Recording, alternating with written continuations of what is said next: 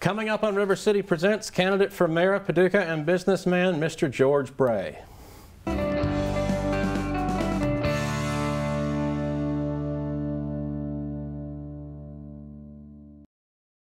Welcome to River City Presents. My name is Daniel Hurt. There's no secret that the most hotly contested election in Paducah-McCracken County is the race for mayor.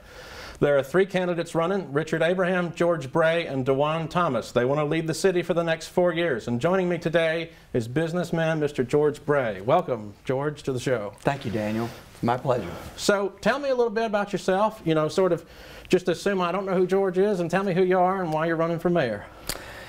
Well, I was born and raised here in Paducah. I'm the oldest of 9 children. I graduated from St. Mary High School. I attended, after high school, I went away to Indiana University and got a degree in business, and came back and started in the pharmaceutical distribution business at a company called L.S. Du Bois. This was 1973, and spent my entire career in pharmaceutical distribution, healthcare distribution. The name of the company over the years changed from L.S. Du Bois to Alco to Amerisource, and finally to AmerisourceBergen. And what goes into that exactly? Could you tell me about sort of what AmerisourceBergen does or did? AmerisourceBergen is a pharmaceutical distributor. So that company essentially orders product from the major pharmaceutical manufacturers, puts it in their warehouses and redistributes it to drugstores, hospitals, clinics, wherever a prescription is filled here in the United States. And so you decided to run for mayor. Was 2020 a special year, or what made you decide to run for mayor? Well, I retired from AmerisourceBergen in 2016 and then began my second career with an international pharmaceutical distribution trade association.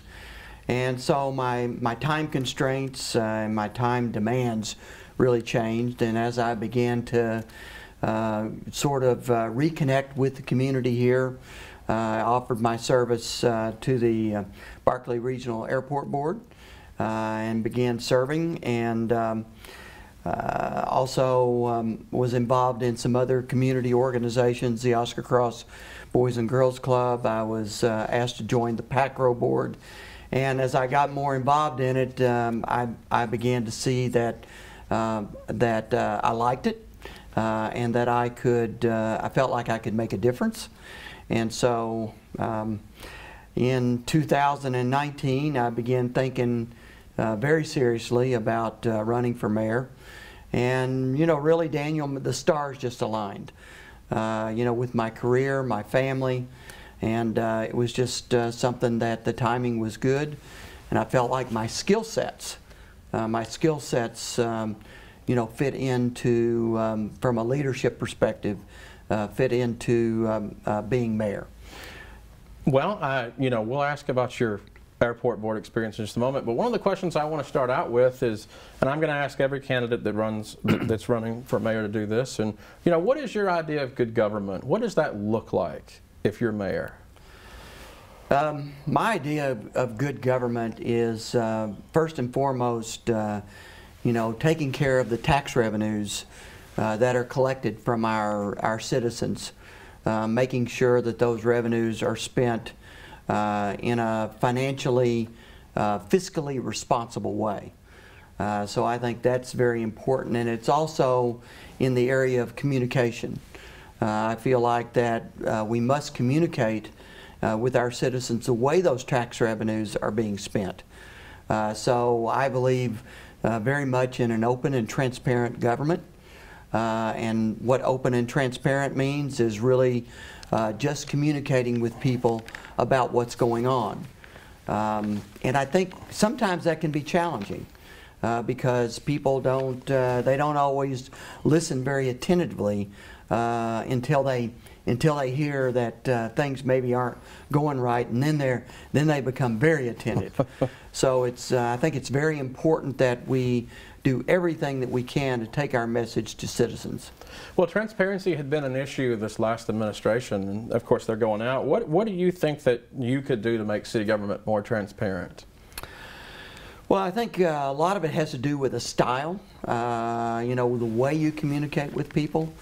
But I think some of the formal things that we could do is, you know, one of the things I like to say, our city commission meetings are, you know, of course we're in the middle of COVID and we're not meeting face to face right now.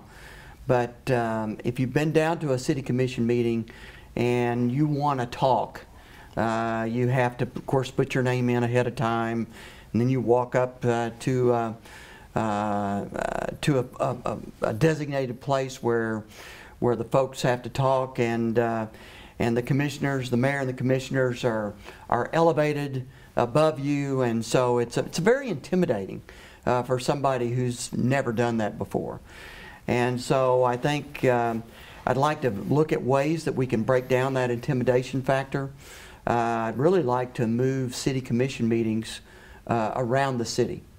I would like to locate those meetings at different points in the city, which would give people in certain particular areas the opportunity to come, whether or not we scheduled it at a church or a school, but give people the opportunity to come in and really be a part of a city commission meeting, see how it works, and make them comfortable in understanding what goes into our government. So you're going where they are. I like that.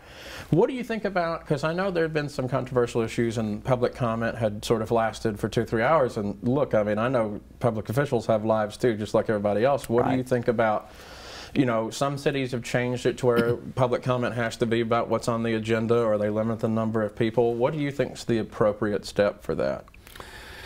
Well, I believe that I would not limit the comments. Of course, I would have to work with my fellow commissioners in the new commission, but I do not feel like the comments need to be limited only to the agenda items. I think there's times when people need to be heard, they want to be heard, but I think that needs to be controlled. And so I'm not sure exactly how we would do that. I don't think it's right for 20 people to get up and say the same thing over and over and over again, and then their opponents or the opposite view get up, and their 20 people get up and say the same things over and over again. So I think a leadership imperative of the mayor is to make sure that people don't drone on and on about the same things. But with that being said, I think people need to be heard. Yeah, and I know that most recently they had some barriers put up. I read that they put some barriers up in City Hall, and there was some question about how much that cost to do social distancing, and they never got back with them. I mean, would you say that the city needs to be more transparent about what it's spending? I don't understand, you know, from my perspective, I don't understand. I mean, there's a cost associated with doing that. Somebody knows what those costs are.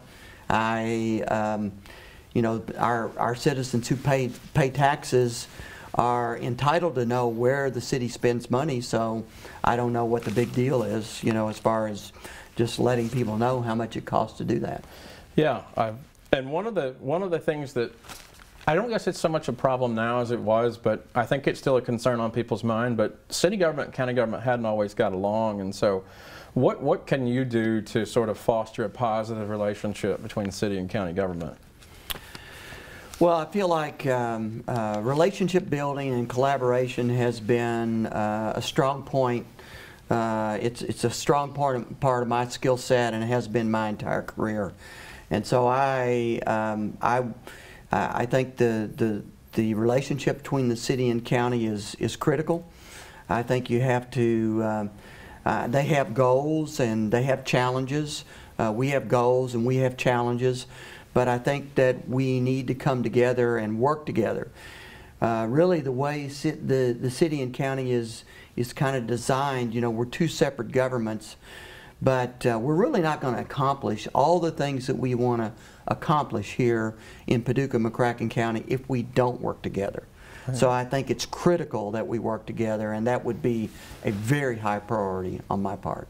And I think, you know, talking about working with your fellow commissioners, whoever they may be, you know, what do you see your role being at the city as mayor, working with your commissioners?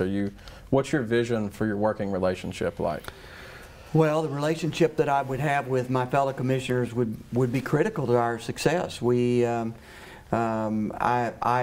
believe that they need to know very much what's going on.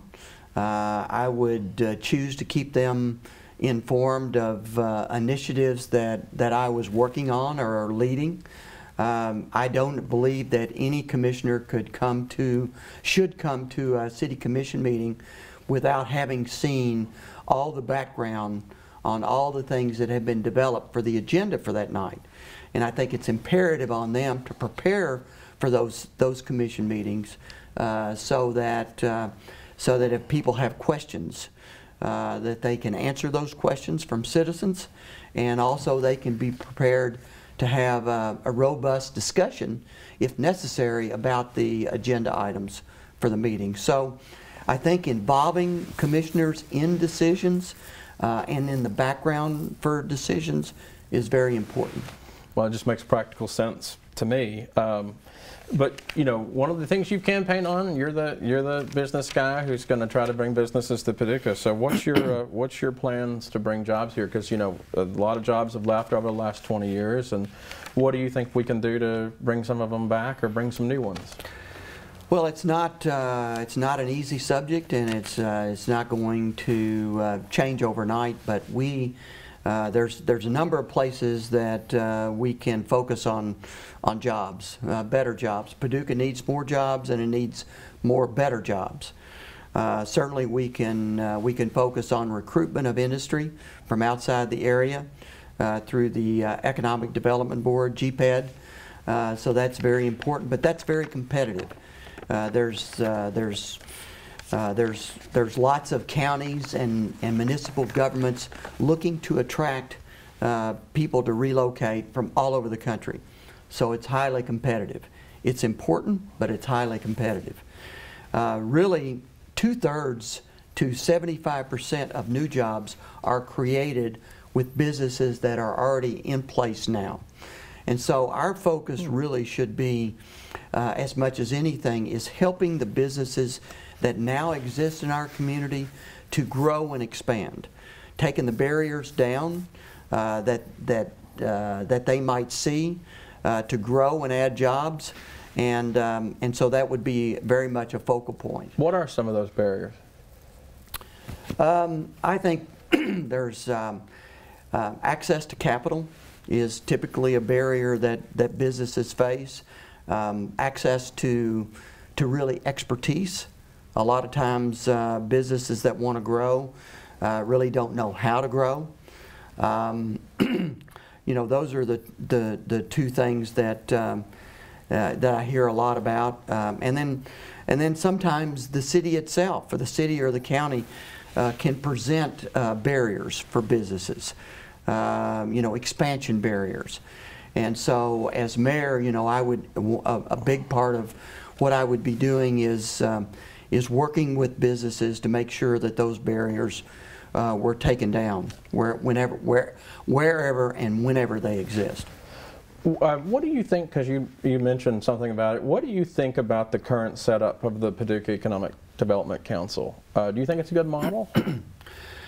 Well, I think the jury's out on that a bit, and I will be a board member.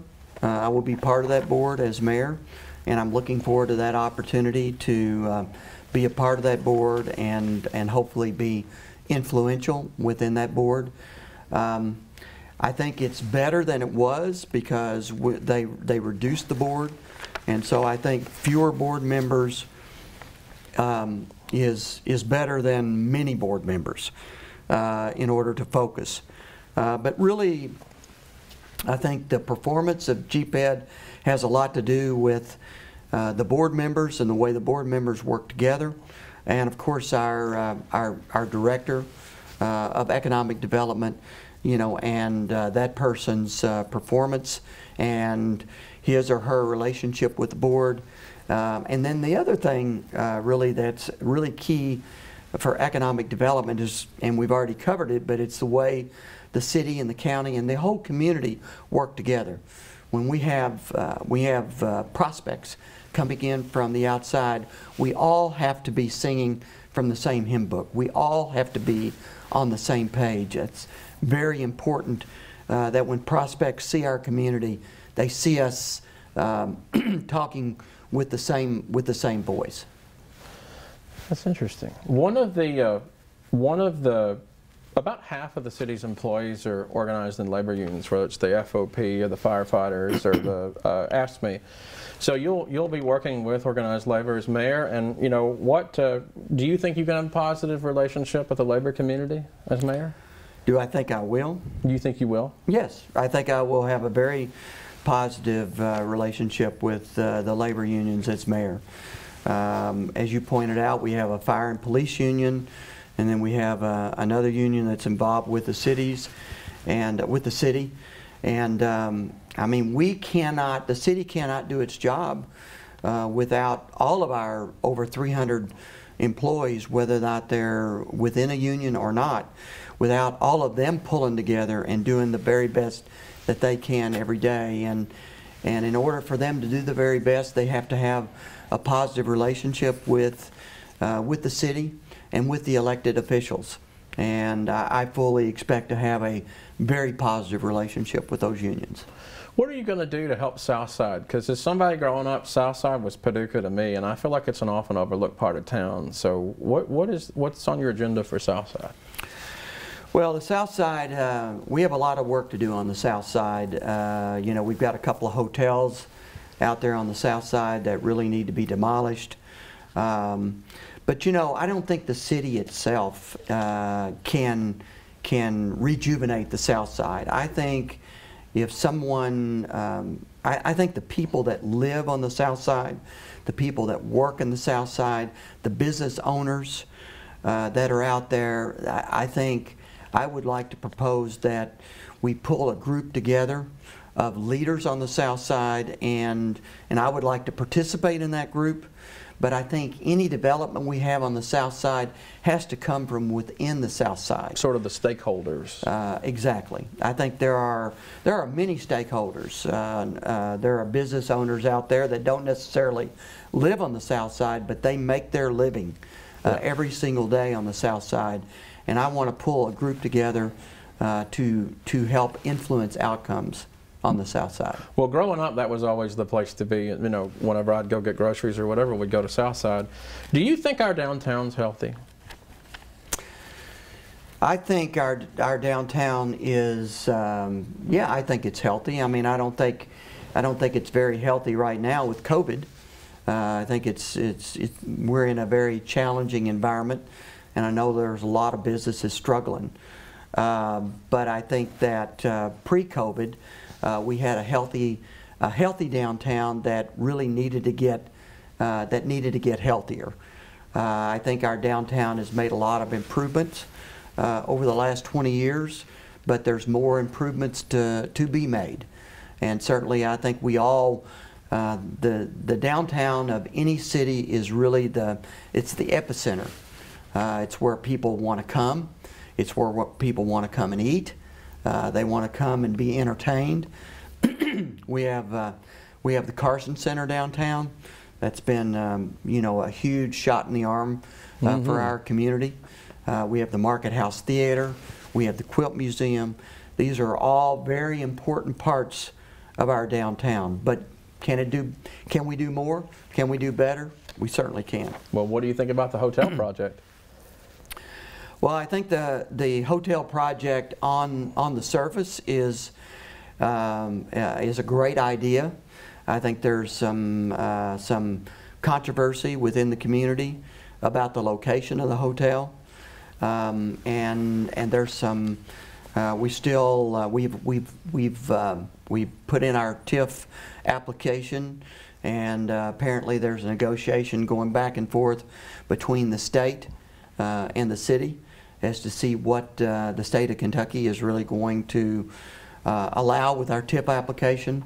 I am personally headed up to Louisville on Wednesday to meet with the developer to learn more about the project and learn more about the developer themselves and some of their different projects. So from my standpoint, I want to find out more I seek to gain more information about the TIF.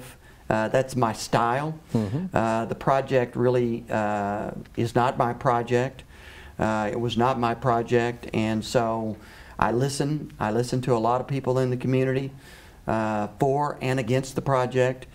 And as I move forward, I'm going to find out more about the TIF, more about the developer, and I think the TIF application process is going to take some time, and so I fully expect myself and my fellow commissioners to be the folks dealing with this project. Well, what about the aquatic center? Because I know they postponed it to the end of the year, and so if you're mayor, you'll be dealing with that, I guess, after the first of the year. So, and I know there'd been a lot of differences of opinions on that project. So, what are you thinking? Yeah, I think the aquatic center, it's probably the very first thing that our commission will have to be a part of. I mean, we'll have to make a decision on. It's been paused for 6 months, and there was a lot of people who felt like it should not be paused. It should be just scrambled. So they've left that decision up to the new commission. And if I'm elected mayor, you know, the aquatic center in its current form, financed completely by tax revenues, in the way it's financed, and the size of it, I am not for it. And so one of the first things that we will have to do is make a decision on that. I don't feel like any of the commissioners I'm not sure you can find a commissioner out there that's really for it. Yeah. And so I think it's pretty clear that the aquatic center is not scheduled to go forward, and then we'll be dealing with what do we do about the $20 million in bond funds that were sold specifically for the aquatic center. What are we going to do with those bond funds, and how are we going to make the best use? So that we can spend, can we spend that money on other things? And if so, what would you like to do with it? Well, I think, you know, a lot of people have talked about stormwater and our stormwater needs. I was driving around this weekend. We had a pretty heavy rain on Saturday, and we had a lot of high water around the city. There's no question the city has stormwater needs. I'm not necessarily for spending all of $20 million on stormwater, because the city has other needs. You know, neighborhood redevelopment is something that I'm passionate about. I think it's very important that we look at other areas of the city that need to be developed, just like Fountain Avenue area. Mm-hmm. So I think that would be a priority. But really, it's going to have a lot to do with what my fellow commissioners are interested in doing. So we're going to have to come together as a team, as a group, and we're going to have to prioritize the use of those funds. Talk about, you know, your experience on the airport board, and what insights that brings to the office of mayor, and maybe how, I don't know if geography impacts your decision making or your thought process or what. Well, Barkley Regional Airport is truly a regional airport. So our passengers, they come from southeast Missouri, southern Illinois, west Tennessee, and of course western Kentucky. So truly being a regional airport, it's really given me visibility to how important Paducah is as a regional hub. As mayor of Paducah, because Paducah is the county seat for McCracken County, and because so many people from those outlying states come to Paducah to shop and dine and be entertained, I think the leadership of Paducah as a regional hub is very, very important, and I think that's very important that we see ourselves as a regional hub, and that our decision making it takes that into mind. I think that's very important. And the other thing I would say about Barkley Regional Airport, you know, we're in the process of building a new terminal out there, and the FAA is going to spend, and the state and ourselves are going to spend in excess of $40 million on a new terminal the relocation of a new terminal. And one of the things that I learned a couple of years ago when I went to Washington talking with the FAA about lobbying them for that money.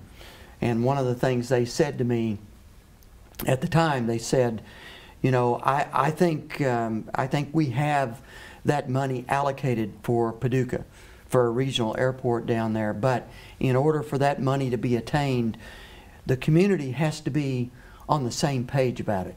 You can't have different segments of the community, you know, some saying, yeah, I think we need a new terminal, and others saying, you know, what do we need a new terminal for? The community has to be together. And so that was a very big learning for me, and I think that has shaped a lot of my thinking as mayor.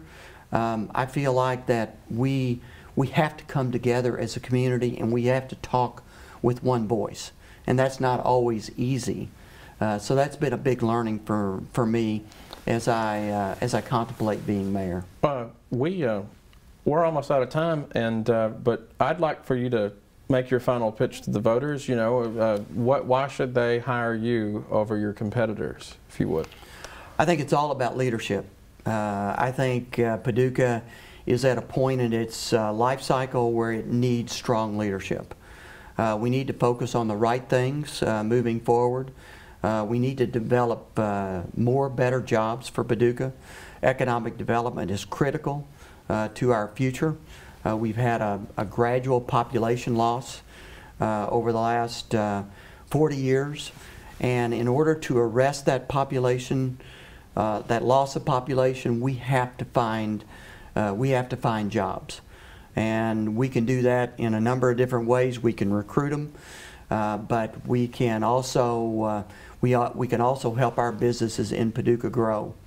And you know, CSI, one of the things I like to say, CSI is one of probably our most successful homegrown business. Well, we might have 2 or 3 CSIs out there in our community now, and we need to identify them and help them grow for the future. All right. Well, I appreciate you coming on the show, George, and I hope you'll come back with us. Well, it's been a lot of fun. I think we're looking forward to having all the other candidates on. But that was my guest, George Bray, candidate for mayor of Paducah. There are 3 candidates running that want to lead this city, but remember, the most important thing is that choice is yours in November, and make sure you vote. Thank you all for watching. I'd like to thank our sponsor, Project Pomona, which fights poverty and food insecurity. So we'll hope you join us next time. Thank you.